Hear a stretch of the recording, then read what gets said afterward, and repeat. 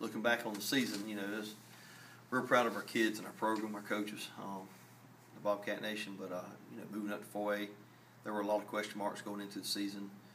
After graduating, some very talented players from last year on both sides of the ball. Wondering how our junior varsity kids would step up, and fill in the holes. But those questions got answered very early, and confidence again rose to the max, and played as high level football as can be played. We had a few more turnovers than we liked. It cost us some.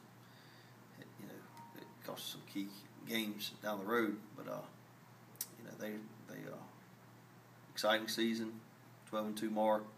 Playing for the Lower State Championship for the third straight year. A lot to be proud of. And kids are already working. They started November 26th.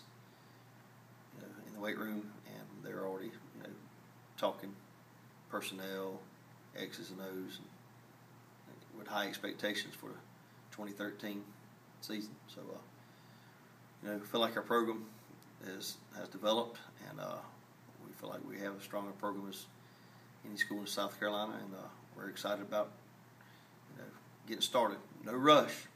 We want to make sure we're ready, but we're going to again